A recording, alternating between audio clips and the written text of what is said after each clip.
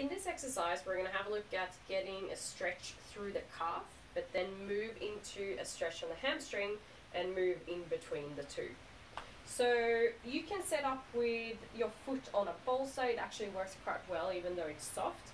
You can have a yoga block, a step on your staircase or something like that.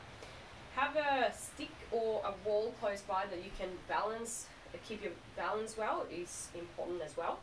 So you're going to place the heel as close to the object you're working with as you can, so that your toes can be very high up. It's basically as high up or close to you as you possibly can here. Now from this position you can bring this leg out a little bit so you can keep balance as well.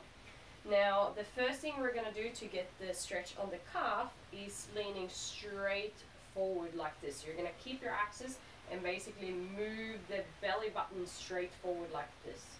Then you're going to come back and sit back in this position. So that moves the stretch from being in the calf to being more on the hamstring, a bit higher up on the back side of the leg. And then you're going to go back here. And I can feel that more in the calf now. And then I'm going to sit back and I can feel that higher up on the leg again towards the hamstring. And you basically move in between these two positions.